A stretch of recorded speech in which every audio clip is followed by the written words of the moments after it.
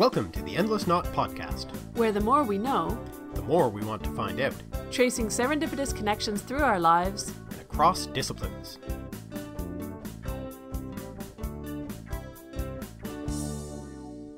Hi, I'm Aven. And I'm Mark. And today we're going to be talking about the word coach and the history of education over rather a long stretch of the Western educational world. First, though, as always, we have a couple of things to do. So, thank you to our newest Patreon supporter, Giorgio. We really appreciate, as always, all the support we're being given, and we would encourage anyone who would like to help out to go over to patreon.com/theendlessknot, and you can see what the rewards are for each tier, and we really do thank every single person who's able to contribute. And if you're not, but you're listening and you can spread the word about the podcast, that is also something we really appreciate. Thanks again.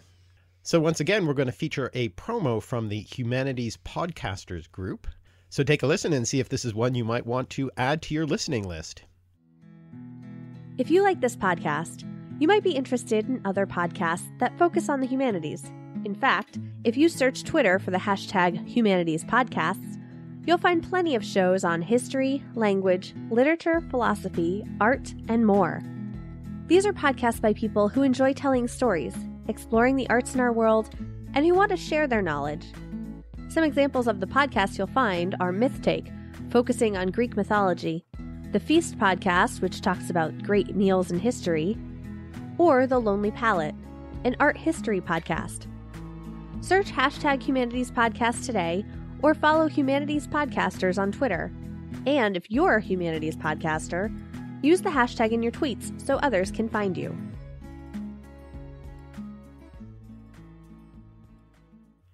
Thank you, Emily from the Story Behind podcast, for putting those promos together. Next, on to cocktails. So as I said, we're going to be talking about the word coach, but probably we're also going to be talking much more about issues of the changing face of education in Western Europe. So, Mark, is there a tie-in to your cocktail? There is definitely a tie-in to my cocktail. So I'm having an old-fashioned cocktail. Not to say that I'm in some way championing old-fashioned education. That would be sort of off-brand. Yes. But in fact, the old-fashioned cocktail was at least said to have been invented at the Pendennis Club, which was named after the novel Pendennis by Thackeray, which is the first occurrence in print of the verb to coach in its figurative sense of to coach academically. Right. That is mentioned. Yeah, and that is mentioned in the video. So. Right. So I should say that what we're going to be talking about today is the voiceover from a video that you put out last year, I think. No, 2 years ago. 2 years ago now. Yeah. Okay. In fact, almost exactly 2 years. Oh, all right. In the course of which you will mention that derivation of the newer use of the word coach. That's right. All right. So your old-fashioned is nicely tied to the to the topic of the podcast. Mine's not. I don't like old-fashions because I'm not a big whiskey fan. So I didn't want to have one of those. And I spent a disturbingly long amount of time this evening as we were eating dinner and after dinner watching Puss in Boots, looking up every variation of things that were in this video and the word cocktail recipe, trying to find something that would be thematically appropriate.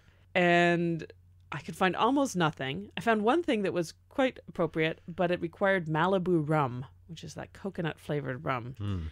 First of all, we don't have it in the house. And second, I'm not having it in the house. I don't like it. So I didn't want to buy it for this. So See, now we can't have them as a sponsor. I'm really okay with that. Yeah, as we know, they were all beating down the door, those flavored rum companies to sponsor us. So what I decided to do, well, as Mark made his old-fashioned, I stood there flipping through the cocktail book, trying desperately to think of something that I wanted to have. And what I ended up settling on was a very old favorite of mine that I have not had in years, called a toasted almond. And this is something I used to have way back in our old student days. So that's what I'm calling the tie-in. I'm saying that it's from when I was an undergrad. So it's recalling my undergraduate days. But it's Kahlua and amaretto and cream. And it's very much a dessert cocktail. Unsophisticated, but very, very tasty. Ice cream in a glass, basically. And I used to have that a lot. That was one of my favorite cocktails in days of yore. Occurs to me now, the other thing you could have done is have really cheap, crappy wine, because that's what they always serve at academic wine and cheeses. Well, I did suggest the sherry. The sherry, which is yes, certainly that's my memory of academically oriented, sort of student-oriented things at a very Anglican-inspired university undergraduate college was sherry. All the time, the sherry. But I didn't want any sherry. I don't mind sherry, but it was not what I was in the mood for. But I'm happy with my dessert. So we'll have our drinks. Cheers. Cheers. But replace that with a sound effect. Okay, so with that out of the way, why don't we turn immediately to listening to the voiceover for Coach, and then we can return and talk about issues that arise from it. Okay. Like all professional sports teams, the St. Louis Rams is overseen by a coach, but in the case of this team, the term is particularly appropriate. It all starts with the ancient Hungarian town called Kocs, spelled K-O-C-S. The town name seems to come from the Hungarian word kos, which means ram, derived ultimately from a Turkic root of the same meaning. The coat of arms reflects this by including a picture of a ram, but it also shows the historical significance of this small Hungarian town by including the picture of a cart, or, as we call them today from the name of the town, a coach. Kocs, on the road between Budapest and Vienna, was part of the imperial postal service connecting Hungary with the rest of Europe, bringing the kind of wagon invented in Kocs to wider attention. Originally referred to as a kocsi szekyer, meaning simply wagon from coach, this new type of carriage was fast and light. The speed and ease of travel made it appealing for men to ride in. They'd traditionally gone on horseback and left the slow carriages to women. And so the coach wagon really caught on, transforming the name of the town into a standard word for the vehicle, not just in English, but in all the European languages as well. In English, of course, we have the general term carriage, which comes from French and is related to the word carry, coming ultimately from a Proto-Indo-European word kers, meaning to run. This root produces quite a number of derivatives which have to do with running that make it into English, such as current, course, and career, originally a road for vehicles. It also gives us car from an old Celtic vehicle called the carros, whose name was adopted by the Romans into Latin, which root then produces a number of French and English derivatives, not only car, but chariot too. And in referring to a wagon for carrying things, it has the additional sense of load or burden, leading to words such as cargo and charge. And, funnily enough, also caricature, in the sense of an exaggeration, or literally an overloading. But back to Kocs. The rise of Kocs seems to have come during the reign of Matthias Corvinus, who was king of Hungary from 1458 to 1490. Matthias was deeply into the new Renaissance learning. A real bookworm, he created a library, the Bibliotheca Corviniana, second in size only to the Vatican Library, and an inspiration to Lorenzo de' Medici in his own Greek and Latin library collection. And given that the whole Renaissance thing was kicked off by the Italians, Matthias was naturally a real Italophile, promoting Renaissance Italian art and scholarship in his kingdom. Matthias hobnobbed with many prominent Renaissance artists and intellectuals, including one Marsilio Ficino, who was really into Plato, and even set out to revive Plato's famous school, the Academy, with his own Florentine Academy. That word, academy, by the way, comes from the sacred grove in Athens where Plato happened to teach his followers, a grove named after the Greek hero Akademos. And that's where we get the word academy, academia, and academic, as well as the modern Western conception of an institution of learning, like a university, all thanks to Plato. But back to Matthias Corvinus and Marsilio Ficino, who put the Hungarian king onto Plato, and in particular the idea of the philosopher king from Plato's book The Republic, that is, the theory that a philosopher makes the ideal king. Makes sense then that Matthias was so committed to learning. And since Matthias was such an Italophile, he married Beatrice of Naples, the daughter of King Ferdinand I, King of Naples from 1458 to 1494, and she encouraged Matthias in Italian Renaissance values. And it is in part through her that the coach, both the word and the vehicle, yes, we're finally getting back to that now, made its way to the rest of Europe. Thanks to her marriage to Matthias, Beatrice's nephew Ippolito d'Este became an archbishop in Hungary. Upon returning to Italy around 1500, he brought a Hungarian coach back with him, along with a Hungarian driver, and shortly thereafter it became popular throughout the rest of Europe. So thanks to the King of Hungary's interest in academic learning, the coach makes its way to Western Europe. Its arrival there plays a part in a kind of transport revolution in the early modern period, what with more roads and more traffic than ever before. There was a new taste for fast transport by road for men, and not just for women or the aristocracy. And along the way there were various technological improvements to things such as suspension to provide a smoother ride. The later story of the coach, as well as other types of carriages, is one of continued technological development. For instance, in the 18th century, Erasmus Darwin, grandfather of the famous Charles, and a physician who had to spend much of his time riding in coaches visiting his patients, invented an improved steering mechanism, now known as Ackermann steering, which would much later on be adapted for the steering mechanism of automobiles, and is still used today. Erasmus Darwin was a bit of a polymath with wide interests and pursuits, including his own proto-theory of evolution, cosmological speculation about the Big Bang, a design for a hydrogen-powered rocket, a mechanical bird, a speaking machine, a copying machine, and experiments with galvanism that inspired Mary Shelley's novel Frankenstein.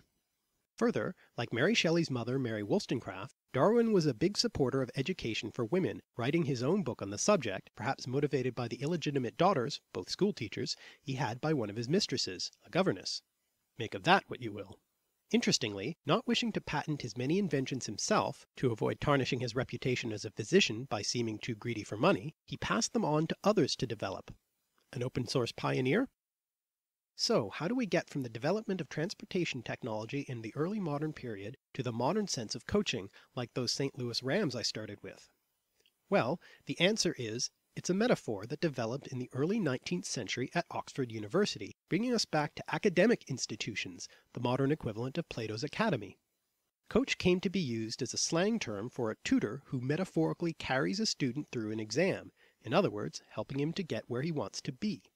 The first recorded instance in the Oxford English Dictionary of the noun coach being used with this sense is in a poem written in 1848 by Arthur Clough, who had been an Oxford University student and who, in addition to writing poetry and being involved with educational matters, worked for a time as an unpaid secretarial assistant to the famous nurse Florence Nightingale.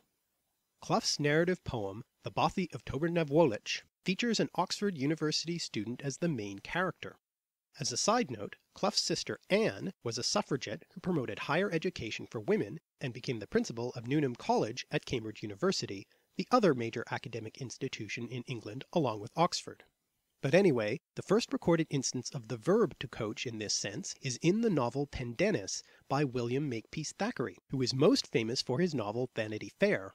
The main character in the novel Pendennis is a student at a fictional college at the fictional university called Oxbridge, a portmanteau word made up by combining Oxford and Cambridge, which occurs for the first time in this novel.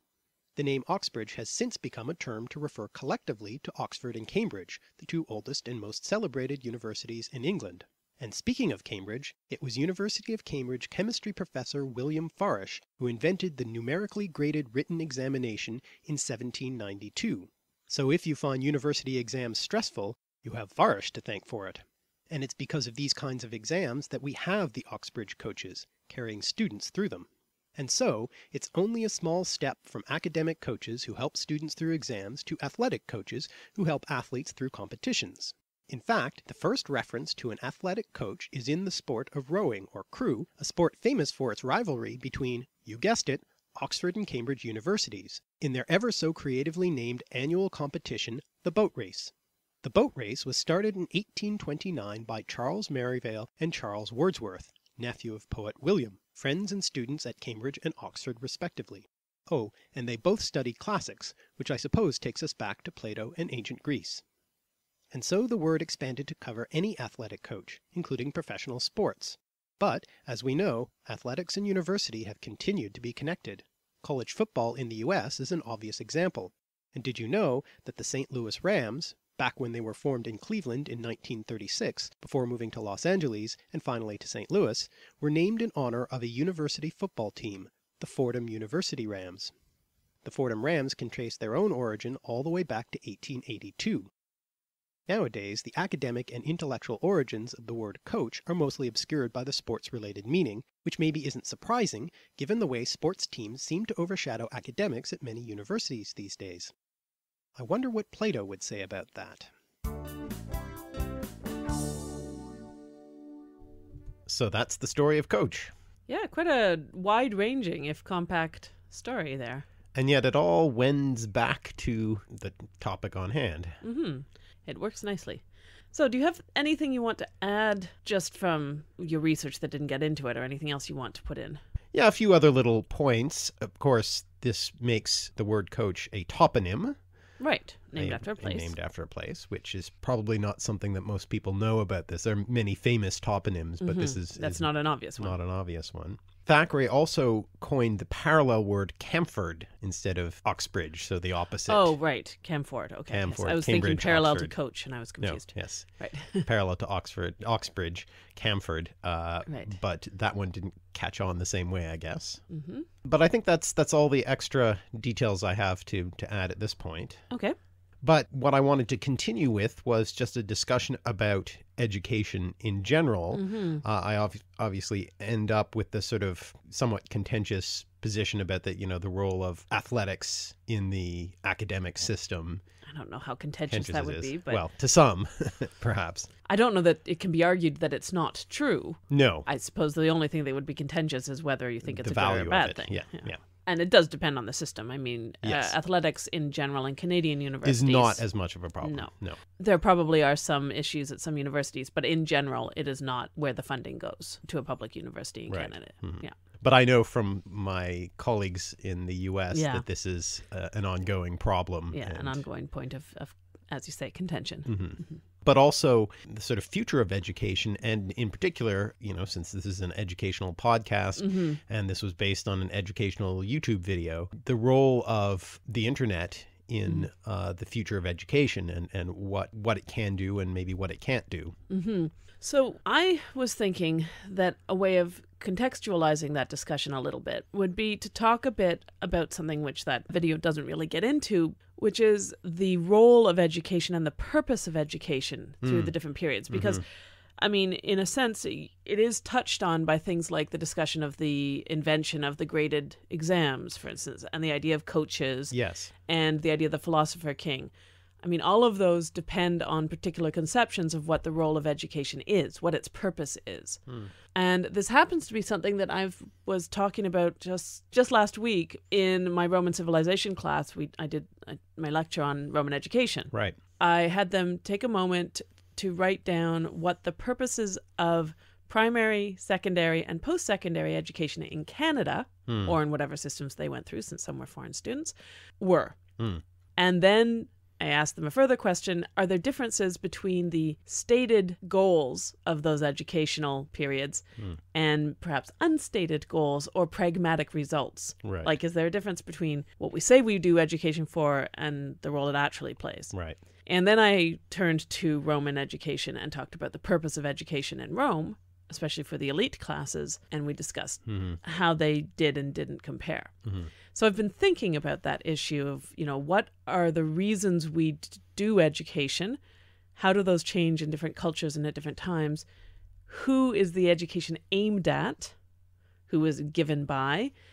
And what does that tell us, about larger issues in the culture? And also that question of why do we say we educate people, but what is the actual result? And I think all of that is relevant to the future of education, obviously. Right. And to the question of, does online education have a role, and what is its role, and what are its limitations?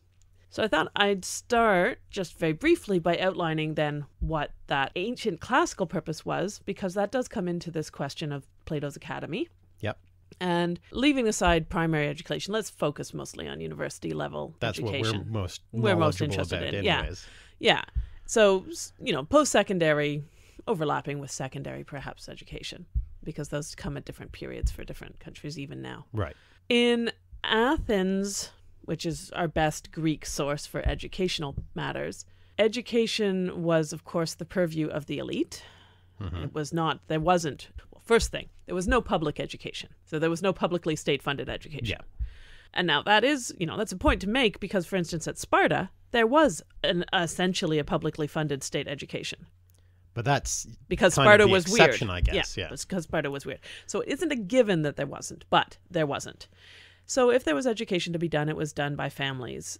And when you're talking about the sort of equivalent of post-secondary, obviously those stages didn't exist, but the higher levels of education, in the 5th century, you start getting sophists, who are essentially roving philosophers who will teach groups of boys, of young men, for a fee.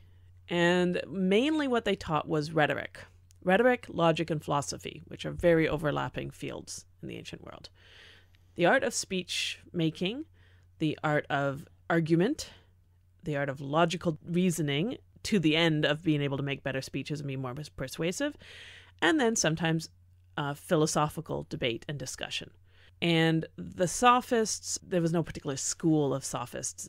And then we have people like Socrates, famously, who did not like the sophists, but in the eyes of many people was the same as the sophists. So in Aristophanes' The Clouds, Socrates is lumped in with the sophists as people who go around teaching young men how to argue with their betters, with their fathers, and to make specious arguments and to be able to argue both sides of an argument just as easily. This was regarded with suspicion by some because the idea was, well, shouldn't the morally right argument be stronger? And if you can make the morally weak arguments just as strong, that's a threat to the fabric of society, essentially. Right. But at the same time, it was a mark of elite education and elegance to do this kind of advanced education. So, what was the purpose of education? It was to get better at something that was important, that was to become a better public speaker, which was an important role of the elite at Athens, to be a good speaker in the democratic assembly and to be good in the law courts. And it was to show off the level of your education. And it would also allow for literary production if you wanted, though that wasn't necessarily a mark of the elite at the time. Right. So that's Athens. And then we move into the 4th century with Plato and Aristotle following on Plato, and that progression where we have a focus on learning as philosophy, love of wisdom, and philosophy focuses on, in that period, to a large extent, some of it is a sort of natural science, Aristotelian and Theophrastus looking into natural science, but most of it's focused on what is the good, what is morally right, what is morality, what is the happy life. Right? So self-improvement, essentially. And Plato's Republic, with his philosopher king, the idea is that the philosopher is the man who has spent the most time looking for and finding the answers to the question of what is good, and therefore should rule because he has found that answer. So he will have the wisdom, the knowledge of what the best life is for the state. So education then, in that ideal conception anyway, is for the improvement of the community. Right. For the improvement of the leadership of the community. If you improve the leaders of the community, you improve the community. There was nothing in Plato's Republic, in his ideal utopia, about educating the masses, for instance. There was no purpose in that. You would educate some people, the elite, and they would be educated, and that would make the community strong. But you wouldn't educate the laborers or the soldiers. There was no purpose to that. Okay, so that's the world's most simplified vision of education in Greek. In Rome, it's not that dissimilar, right? So education is focused on literacy at the lower levels and then achievement of rhetorical competence at the middle levels, and then at the highest levels on rhetorical mastery, high-level performance in public speaking, persuasive rhetoric, display rhetoric, and then the real post-secondary would be going off to Athens and studying in one of those philosophical schools. To do that year or two abroad at Athens, there's lots of parallels to sort of the Grand Tour or something like that. It was also in many ways like going to university. Yeah. You went off, you spent 2 years studying in Athens in a particular circle, like you chose your philosopher and you studied with them, and then you came back known as a follower of that philosopher and with the friendships you made among the peer group there, and you'd been away and you came back ready to plunge into Roman politics. It was something that families would do to show that they could. Right. It was a marker of snobbery. I'm sure many of the boys sent off to school at Athens were not particularly excited about it. So again, education beyond the basic level. Rome had a fairly high rate of basic literacy, comparatively high for that period. But when you're talking about literacy in terms of literature and being able to read literature and do rhetoric, that becomes again restricted very strongly to the upper classes. More women were educated in Rome than were ever educated in Greece, but again, not to the level of, they might read literature, but there was no point in them being educated in rhetoric because that was for public speaking, and women were by definition excluded from public speaking. They couldn't do politics and they couldn't do law, and they couldn't go be leaders on the battlefield. So what was the point? So the purpose of Roman education, and we know this because we have people who write about education. We have Quintilian and others who actually write about education. Right. And for them, the purpose of education is very explicitly to produce a moral citizen. So the purpose of education is moral, primarily. At least that's what the stated purpose of education is, to produce a moral and contributing citizen of Rome.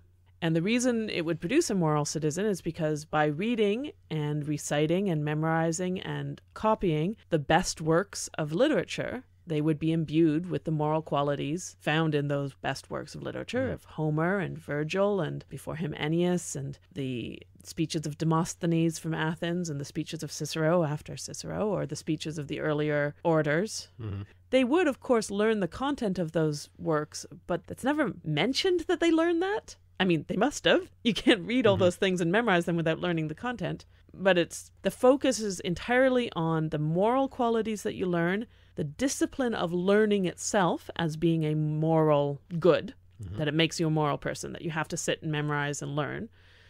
And then on the stylistic attributes of being able to turn good prose and make good phrases and be persuasive, which were tied very strongly in our writings to moral goodness as well. Only the good man can persuade. Right. Which was why there was also the tension again with the idea that you could teach rhetoric. They did it, and they really cared about learning it well. But there was this theoretical ideal that only a good man could learn rhetoric, because if a bad man could persuade you with his words, how could you trust anything in the world? Right. Right? So for the Romans then, education's purpose, at least as stated, is to form the good elite leaders of the community. And again, there's no public education. There's no expectation that the general public will do anything beyond basic literacy, if that. And that is the stated purpose. Now, there's some pragmatic results to that, which were, of course, that they produced good politicians, produced persuasive speakers who could get elected, and there was a very sort of common curriculum. Everybody read the same authors.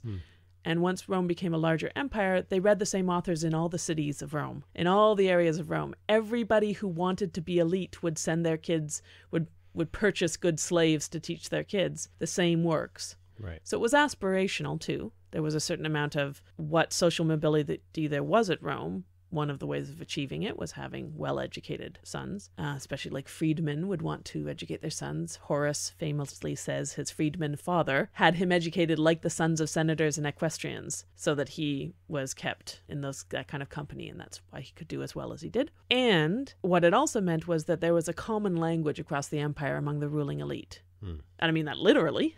It's one of the reasons Latin was frozen in its written form so well, is because they kept reading the same texts. But also figuratively, in that you could go anywhere in Rome and drop a quotation from Virgil and all of your peer group would know it. Right. And it was a way of signaling that you were part of that class, that you were part of that milieu, that you had the same reference points, the same general background. Now, it may have not necessarily been consciously explicit, but it was a definite cultural point of the education. You know, whether or not people knew that that's what they were doing, it was one of the reasons that the education was so important, was it was a binding influence on that class. Okay, so that's classical education, very briefly summed up. As we move into the medieval period, sum up Western medieval education purposes. Well, largely it was in the church. That's where the education was. So you get educated if you enter the church, and if you're not in the church, by and large, you aren't educated. This changes a little bit as you get into the later Middle Ages, and you have aristocracy getting at least some basic level of education for the purpose of reading, but not much beyond literacy.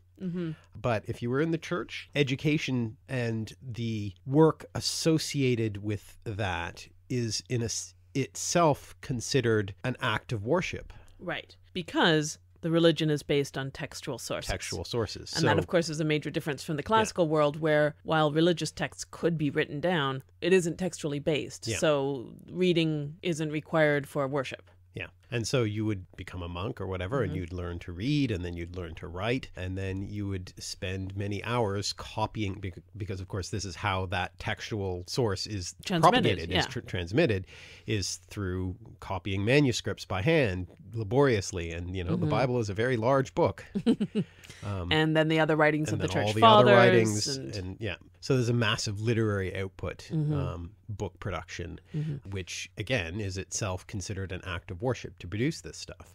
So education, in a sense, continues to be a moral issue. Yeah. But it's not, there isn't that sort of civic element of, like the oratory and so forth. There isn't that part of it. It is more divided off from the larger public sphere. It is a moral duty, but it's a personal moral duty in a sense. You become a better person, but the point of becoming a better person is so that you will be saved and go to heaven, not so that you will necessarily strengthen the communal state. Though, of course, pious monks and members of the church perform a service for the group at large. But there is also, an element of higher education, even in medieval world. But again, it's in the church. But I mean, this is when you have the trivium and the quadrivium, which are the sort of forerunners of our sort of bachelor degree and master's degree, essentially. But, the 7 liberal arts.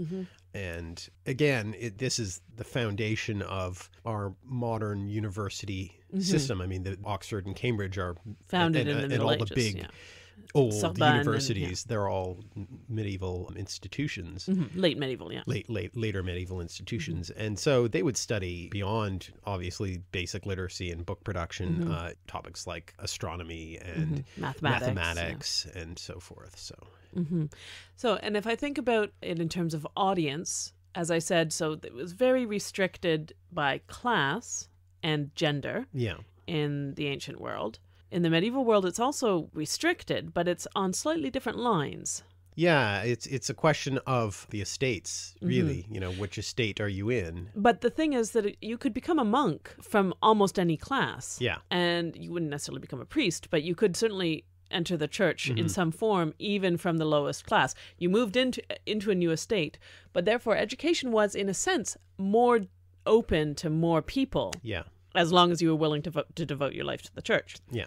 And it was also, in some ways, it's not exactly publicly funded, but it was funded. Institutionally funded, yeah. As long as you were willing to vow eternal poverty and devote your entire labor to the church, you could get educated for free. Now, I imagine if you entered the church from a well-to-do family, you are more likely to get into a good community. And I'm sure there was a division among the monks and among, not all monks learned to write, not all monks learned to be scribes. There's a considerable amount of manual labor to do as well, because monastic communities are also self-supporting, so they do their grow labor, their own food and so forth.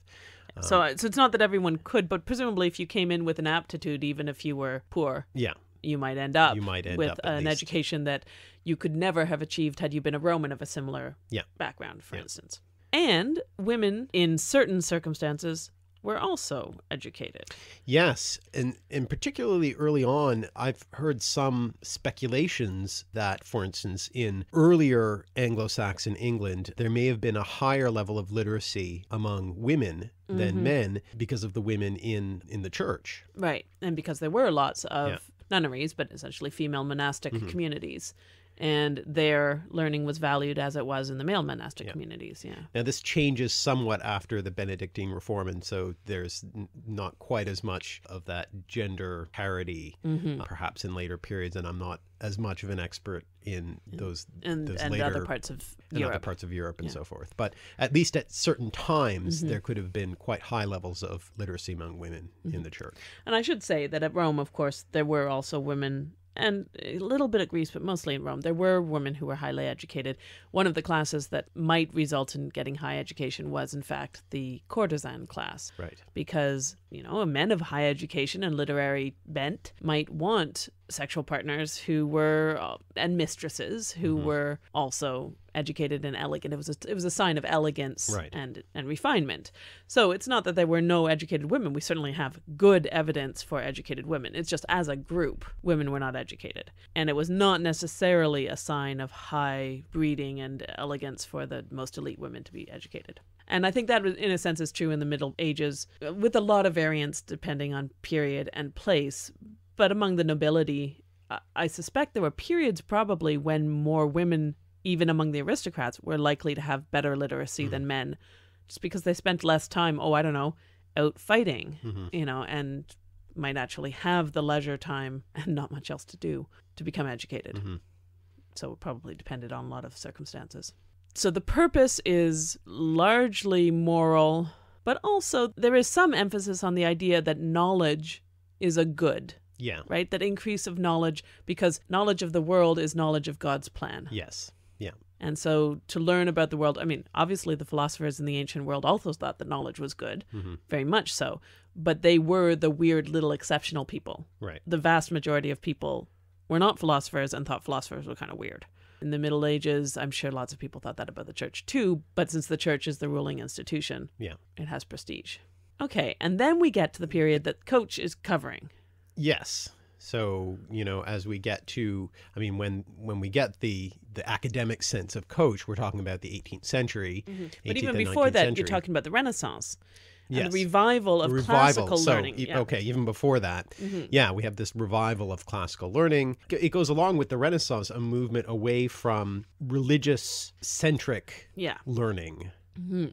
Learning for its own sake. Yeah, so this is what I wanted to highlight, is that the purposes of education are changing in the Renaissance. Right.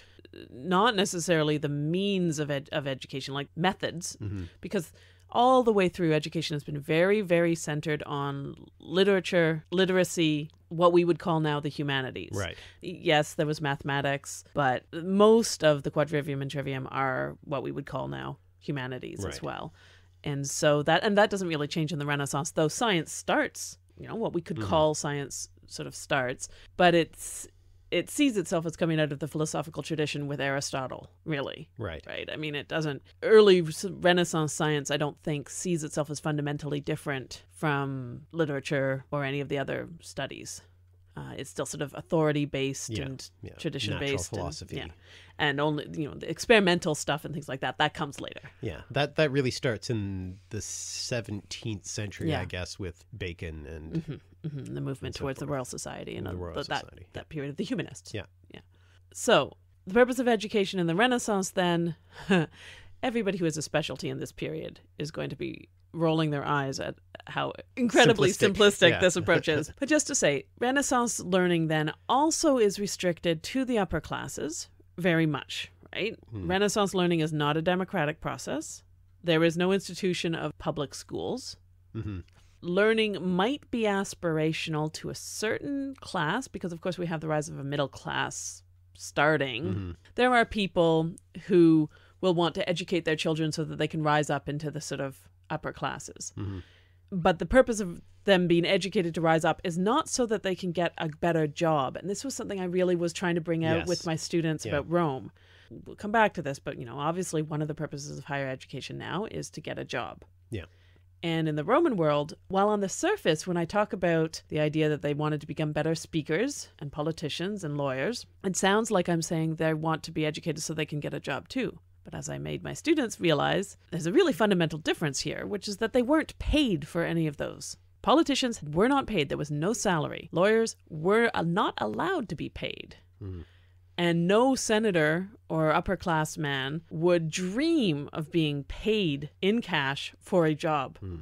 It would be degrading beyond even discussion. Now, that's not to say they didn't make money from being politicians. They made lots of money from it. They made money from being lawyers, but not directly. So when they were training for those positions, they were training to take on a role within the state that was their birthright as members of the class, but not training for a job. And I think that that's an important distinction. So, for instance, you couldn't therefore come from a lower class, get the training, and then get the job. Because the job was yours because the class you came from. The training was to equip you for the job you already were born for.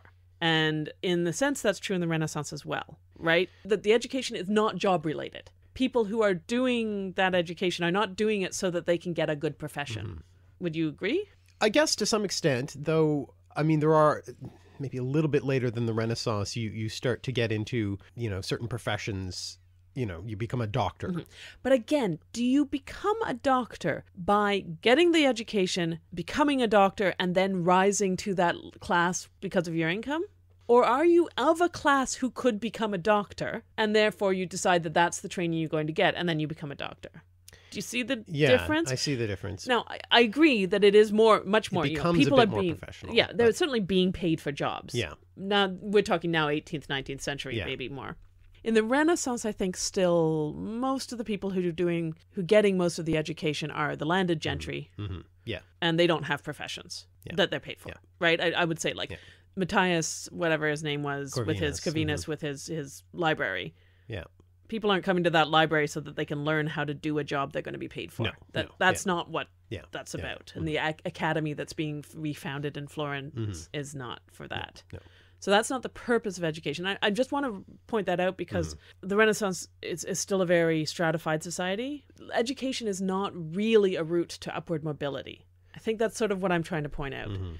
There may be individuals for whom it is, and over time, you might get money from another purpose. You might be able to educate your children, and they might be able to enter to that class better. Yeah. And there are certain professions, there come to be certain professions in the 18th and 19th century That where absolutely require. like doctor And where lawyer.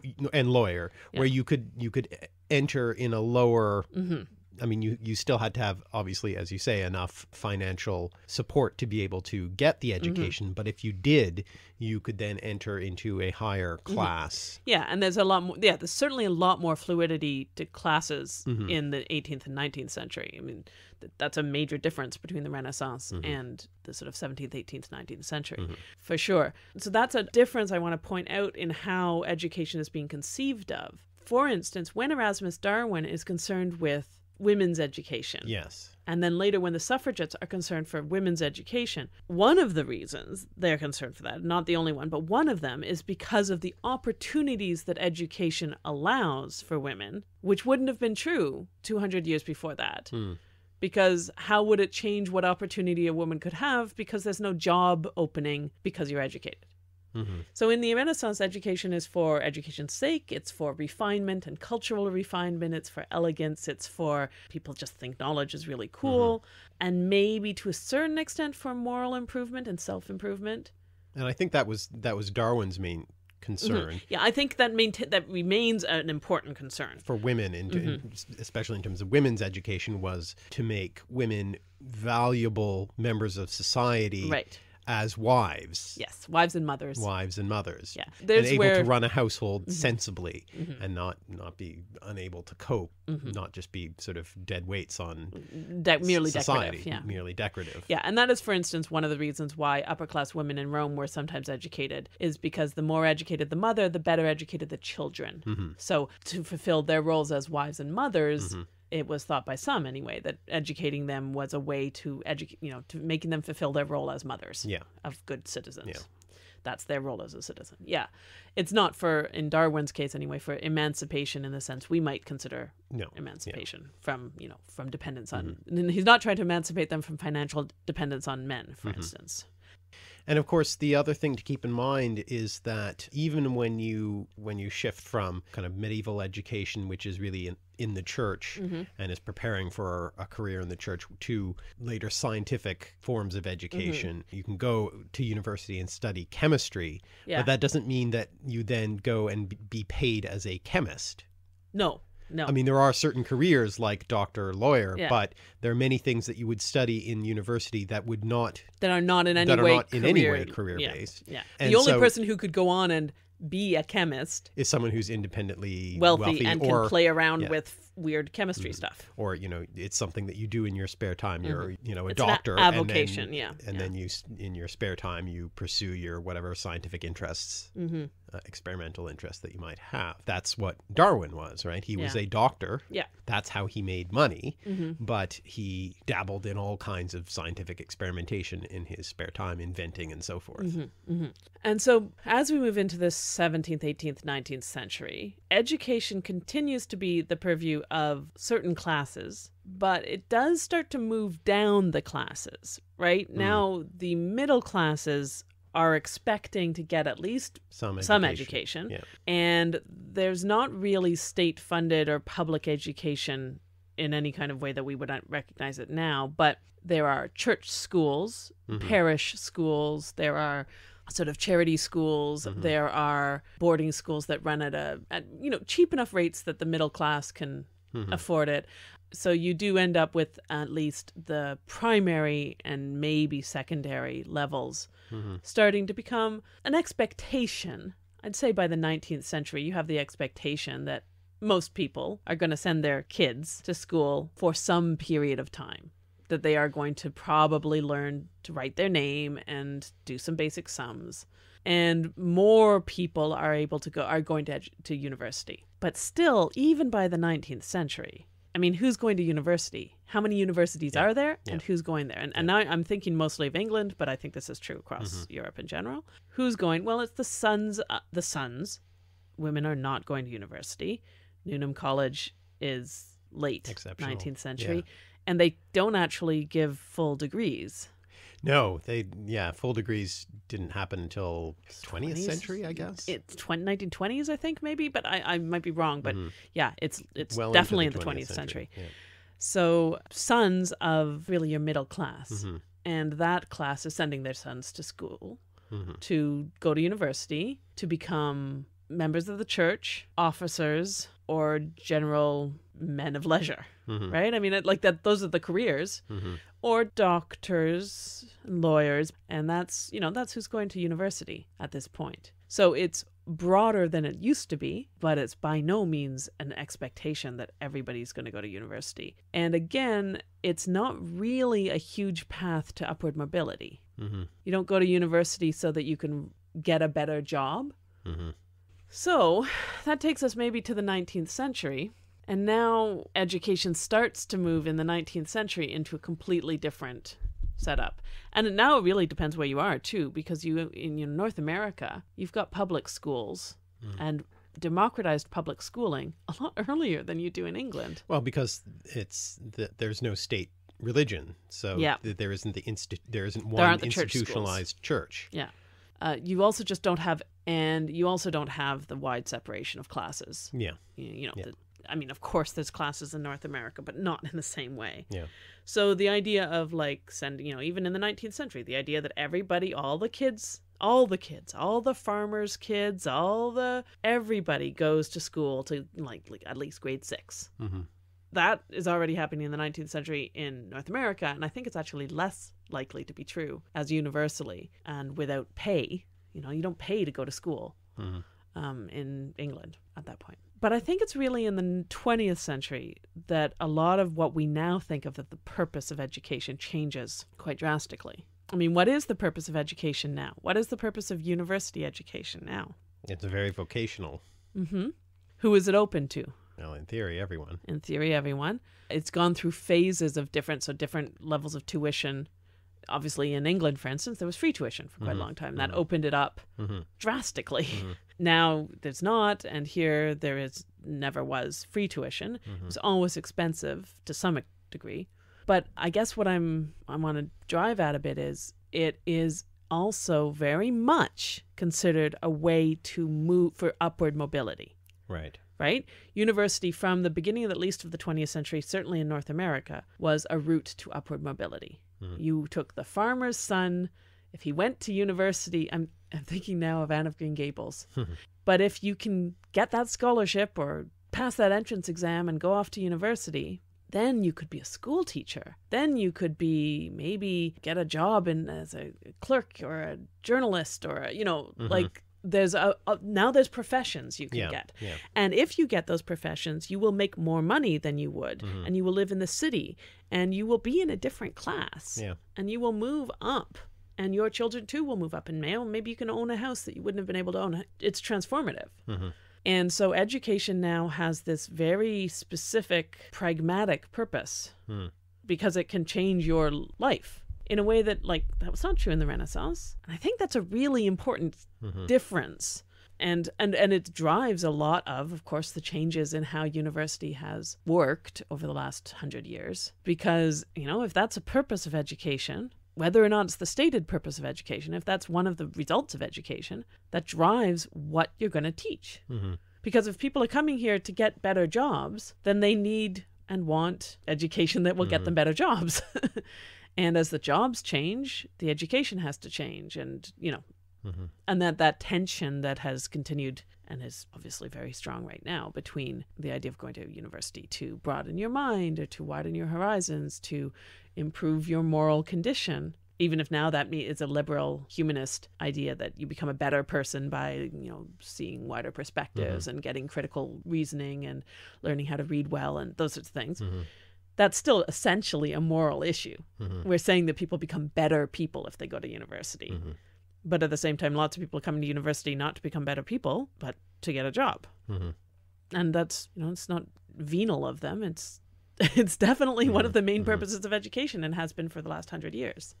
So I think that that's a real change, and it has to do, of course, with democratization in general, and the rise of integrated education that women and men can go, and the ongoing desegregation in terms of race, obviously in the United States and elsewhere, where as the audience of those who are allowed to go to university has widened, the reasons they're going have changed. As long as it was restricted to a very small class who didn't, in a sense, have that much to gain from it, practically speaking, it could afford to be about moral improvement.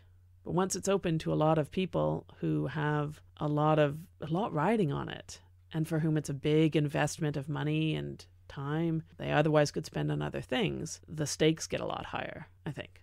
The other shift, of course, that happens, or that has happened, is that we now think of education in terms of a public good. Yes. So education so that there is an educated, skilled populace who can contribute to society. Right. Well, that is because, though, that's linked to the fact that education produces people who can do certain jobs. Yeah. And as the rise of capitalism has stressed, changed the definition of good citizen to good economic producer. Yeah. From, say, a Roman concept of a good citizen, which is somebody who was a good military producer, a good soldier, doesn't need an education, or a good peasant, a good worker who will, or a good contributor to church life or whatever. But now, to be a good citizen, even if this isn't stated, basically you need to be an economic producer. Yeah. And so, yes, so that because education is seen as increasing economic production, it has resumed that moral role in the community. And I think as a result of that, there's a sort of re-examination, and this sort of segues into what I wanted to talk about, a re-examination of the academic model itself. Right. If the goal is to produce a successfully educated populace, are the old models for how we deliver that education suited to that, or is it disadvantaging some segment of the population? Right. I mean, the sort of standard criticism, of the sort of teacher standing at the front of a classroom teaching ideally to one student, and then, half the class bored because it's moving too slowly, or lost because it's moving too quickly. And so only one student really has it at the right pace. Can we think of a better model than that? Yeah. Yeah, and also the tension between the other reason that public education is also seen as a public good, the stated reason. Some people are perfectly happy to state that all they wanted from humans is economic productivity. They see that as not something they have to hide. But others also see it as, an educated populace votes well. Yeah. An educated populace makes good public health decisions. Yeah. And costs the state less, therefore. An educated populace manages their life well, is a regulated populace. An educated populace is a regulated populace. And that gets back to the idea that education provides morality. An educated populace in our standard education model is also a populace that has been taught to be obedient and respectful of authority. And that, my students, when I asked them what the purpose of primary education was, none of them said childcare. But that's the primary purpose of public primary education in this country and in most Western countries, and probably elsewhere. Is to allow the parents to work. To work. And I'm fine with that, because I enjoy working and I don't want to be a housekeeper. But obviously that's not the stated purpose of it. No. It's not what comes home on the report cards. But basically, that's what they're there for. And they're also there to be socialized into a model of learning that will then prepare them for the kind of learning they will do in secondary school and the kind of learning they will do. As I said to my students, I was standing, one person, in front of 70 people lecturing. I said, and I can rely on you not to throw things at me or interrupt me at every turn because you have been taught over the last 12 years of your life how to be good students. And while you may fall asleep in a corner, you're not going to leap up and beat me over the head. And I don't have to hit you to make you listen to me because you've been taught, for better or for worse. And you can argue about that. But, you know, that is one of the major roles of education right now in the way that we teach. And it's not stated, but it's definitely there. So does our model fit our stated goals? Does it fit our unstated goals? Are there better goals? And that's really, I think, the questions does education now reach the audience we want it to reach? Is there a better audience? Is there a better way to reach that audience? That's why I wanted to kind of do this lead up, because I think those are the questions that need to be asked to look more clear-eyed at what's the future of education. And I would say it probably meets the unstated goals better than the stated goals. But in a sense, I want to, you know, and this is probably going to sound surprising coming from me, but I want to take the optimistic perspective and say that we should be striving towards improving education towards the stated goals. Yeah. Well, it's optimistic. What it is, it's idealistic. Idealistic, And I'm all for idealism. I think, you know, clear-eyed cynicism has its place. But, I think it's also worthwhile trying to be idealistic. Yeah. And I think if there's any area of human endeavor in which idealism has an important place, it is in education. Especially as, and again, it may seem utopian, but as we move technologically away from the difficulty of production, of the basic necessities of existence, there is a wider scope for innovation and enterprise and grand ideas. And for that, we're going to need people who are educated in as broad a sense, as possible.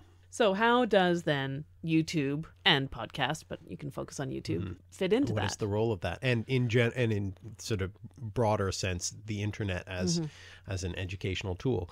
Well, the thing that I was thinking about is a sort of pair of YouTube videos that discusses this. One by C.G.B. Gray, Digital Aristotle, and a sort of what seems to be a kind of response, at least in part, to that video in particular, from Veritasium, called This Will Revolutionize Education. So what Gray is sort of arguing for is that technology is coming to the point where it will revolutionize and change the way we are able to do education, and that we can do away with this model of teacher standing at the front of the classroom. Right. That the ideal model is something like, why he calls it Digital Aristotle, the ideal model is a situation where you have an Aristotle, a tutor for one student, a one-to-one ratio. And this is the Aristotle to Alexander model, because Aristotle, of course, also taught by lecturing to classes of students.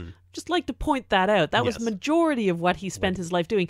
And all of the writings that we have from Aristotle are, in fact, lecture notes compiled either by him or by his students to a large extent. Right. So just want to point that out. No, he's specifically thinking of Aristotle tutoring Alexander, that this is the ideal model, but it's obviously impractical. We simply can't have a one-to-one ratio of human to human. But what he's suggesting is that a digital Aristotle will soon be able to fulfill this role, that the technology will be able to be the tutor for the student, and the role of the teacher won't necessarily go away in his view, but it will drastically change from the purveyor of knowledge to a facilitator of directed learning. You can continue with that in a moment. It just makes me laugh that he specifically chose Aristotle, because given the emphasis on the moral teaching and purpose of education in the classical world, Aristotle himself would be horrified at the idea that someone other than a wise human would be the Aristotle, right? Because how can you learn to be a better person except by learning from a person? I'm not saying this undermines what Gray is saying. It's just to choose Aristotle as his model is so funny because A, Aristotle actually was mostly a lecturer, and also B, that he would have seen his role as being one of shaping the moral conceptions by having him model himself on all the great, literary figures and all the rest of it. So it's just very antithetical to the idea. But that said, continue. Well, in response to this, Derek Muller of Veritasium sort of goes to the history of the so-called technology revolutionizing Right. Every education. wave of Every wave. technology that was going to... So it was first the radio would change education, and, you know, television would change education, and so forth. And, you know, it sort of went on and on. And how they haven't done so. Yeah. And that they just never did. Yeah. And so he sort of points out that there is an important role for the teacher in the educational model, though there is also a role for technology. And it's not that Derek is anti-YouTube educational YouTuber, but he does see that it can potentially have a role in the classroom. But the teacher is important part of the equation to inspire the students to learn. Right. Which, of course, Aristotle did. Yeah. And there are a number of other videos that I've seen on the topic of education, you know, a number of TED Talk videos and so forth about the role of technology in the classroom and what it can and can't do. And one of the sort of takeaways that I got from that was that learning seems to be a kind of social process. Right. And so if you put a single student in front of a computer, they don't learn nearly as well as putting 3 or 4 students sharing a computer. Right. And doing the work together. And they will achieve remarkable things if you get a group of kids working together with the technology. And I wonder, to some extent, even if that's true, you know, in the traditional model in a classroom, even if students aren't actually actively working together in a group group dynamic, just having students in a classroom sitting next to another student who's learning, and having one person in the classroom ask a question, and, you know, even that, I really do even think, without the technology, and also even without sort of, even in a very traditionally minded kind of, not rote learning necessarily, but, you know, sage on the stage kind of approach. I think that would work. That works better with, and I know this from teaching myself. I've taught classes to 2 and 3 people, and while yes, do they get my focused attention, but it doesn't work as well. Except, you know, certain like languages it works really well, but like literature or something, like it really does not work as well as 7 people. Yeah. It works better than 70 people, but there is a size. Like there's a spot there when you only have 2 or 3 people in the room with you, or 1. It really doesn't work very well. You know, there's a dynamic. So, yeah. And, you know, I'm going to say something that many people may bristle a little bit at, but there's so much emphasis now against the sort of lecturing model. And there's a certain point to that. Absolutely. That having more interactive work is valuable. But I think there is still a place for, not exactly the talking head, but the sort of the teacher as inspirer. Right. The teacher as model for passion. Yeah. As inspiring your desire to learn, but also as being a model for what it is to have learned. Yeah. I know when I went to university and a professor stood up and just seemed so smart and to know so many things and to be able to make so many connections. And I was just like, that's why I want to do this, so I can be like that. I don't know that I ever can be like that, but like, that just looks like a great way to exist, and I want to be like that. So they were inspiring me with like their passion for the content, because I loved it and that was great. But they were also inspiring me with the model of the end result. This is what you can be like if you do the work that you have to do. You too could be like this. The ones who were most inspiring were also the ones that seemed the hardest to attain ever being like that. And I'm never going to be like that. The ones who inspired me the most, I am never going to achieve that level. But in attempting to, I obviously, you know, did more than I would have done had I not had those models in front of me. And that was true even in high school, frankly. There's also the social drive of wanting to impress your teacher, wanting your teacher to like you, you know, that is also a key that I don't care about impressing computers. Right. I don't care if a computer thinks I'm an idiot for writing something stupid down. And goodness knows I care if I respect a teacher. On the other hand, there's a value to being willing to be wrong. Yes. I think ideally there would be a space for judgment-free and personality-free experimentation where you could, you know, practice. Right. Without worrying that you were going to be made a fool of. And then there's a place for caring desperately what somebody thinks about what you say. Or at least caring a little bit. And that then drives you to work harder. I think there's lots of room for the technology to do a lot of stuff that teachers now do. Yeah. And I think that is absolutely true. There's a lot of work that's done by humans that doesn't need to be done by them. Mm-hmm. But I don't see that role disappearing. No. And I'm sort of two minds about this, and I'm not really fully decided on exactly where it lands. Mm-hmm. But I mean, just from my own experience, I know that a lot of the real learning happened when I was doing the work myself and figuring things out myself. Yeah. So that's where it really happens. On the other hand, I really was deeply inspired by just listening to intelligent lectures. So you might not have done that work on your own had you not been inspired by those inspired by lectures, that. for instance. So I think there is an important role for both, and exactly what the model is and how you kind of incorporate all of that. I mean, I don't think the current system is ideal. No. Oh, no. And it's partly, I think, out of financial necessity. Yes, there's a lot of rather constraints on the system that prevent a lot of idealizing, you know. So, I mean, where does YouTube fall in that then? Because YouTube, at least at the moment, is not the Aristotle. No. Because it's not tailored enough. No. And what I think Gray was particularly thinking of was things like Khan Academy. Right, which become Which has a YouTube component where you have videos, video lectures, but there's a whole interactive website where you kind of do problems and kind of work through material. Yeah, yeah. But then YouTube can also play that role that Derek was talking about. Yes. Of being the inspirational leaders. thing. And I think to a large extent that is the role it is currently playing. Yeah. That edutubers, I mean, there are some courses that are very much about getting content across. Yeah. And you know, there's a wide range of things out there. But there's a lot of educational YouTubers that are just sort of fostering interest. Yeah, in yeah. subjects. And trying to spark interest in either actual content or in methodology. They're essentially saying, look, here's how to do science. I don't care what science you do, but here's how to do science and why it's important. Follow along and be inspired to approach things in this scientific manner. Or here's how to do, you know, language, or here's how to read literature, and here's how to think about literature. Whether they think of it themselves or not, I think there's a lot of methodological modeling and inspiration going on. And that's what a lot of the channels are for. And then you get things like Crash Course, which are there's some of that inspirational stuff, but a lot of it's about getting individual content across. Yes, delivering content. You know, it's curriculum focused. And I think that's true in the podcast world too. Yeah. You know, I don't think, for instance, we do not think of ourselves as we're not curriculum based. No. Even if we do reference class work and things. I don't think that we're educating people towards a job. No. I'm sorry if that's why you were listening, but I don't think we're going to get you a job. Afraid you can't get your money back. I do apologize if that ever crossed your mind.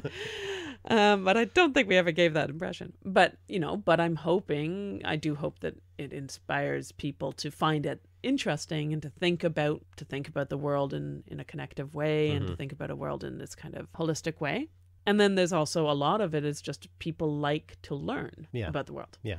And in a sense, we're then reaching towards that idealized moral quality. An educated populace is a good populace.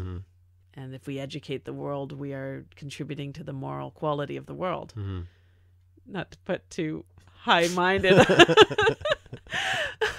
an aim on our shoulders. But I mean, I think, you know, if you think about stated and unstated purposes, who is our audience? Well, theoretically anybody, though we know realistically it's probably going to lie among people who have already done some education, often in the fields we're talking about. But it is, you know, it's free and it's accessible, and the barriers to access are lower, not absent, but lower. So, you know, is that a direction that education should go? But neither YouTube nor online stuff of other sorts at the moment meets the getting people a job.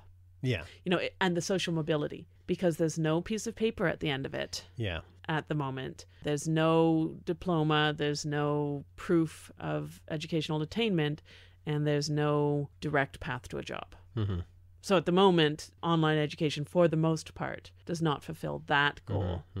And that is really an important line, I think, that needs to either be crossed or society's goals for education have to change.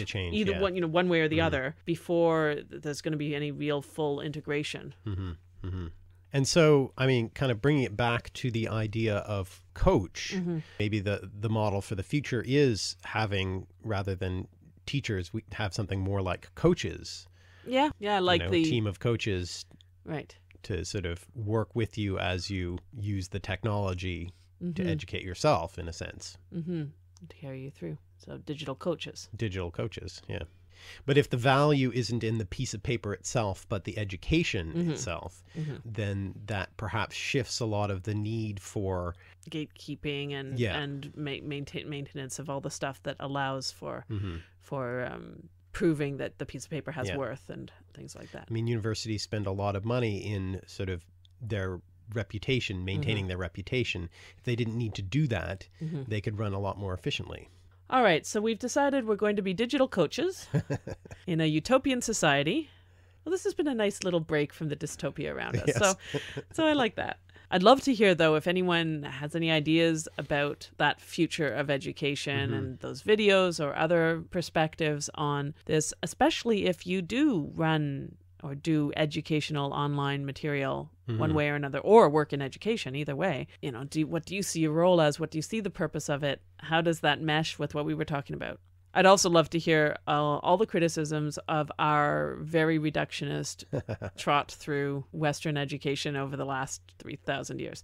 Because I know we've said things that were not right. So. Yeah, it was pretty unprepared, so it's just off the top of our head. Yeah. So any comments on that would be welcome as well. And now we'll go back to making some more educational videos. Indeed. For what purpose? Well, we'll get back to you on that. For more information on this podcast, check out the website www.alliterative.net, where you can find links to the videos, blog posts, sources, and credits. We've also got all the ways you can follow us: Twitter, Facebook, Tumblr, G+, a mailing list, and Instagram.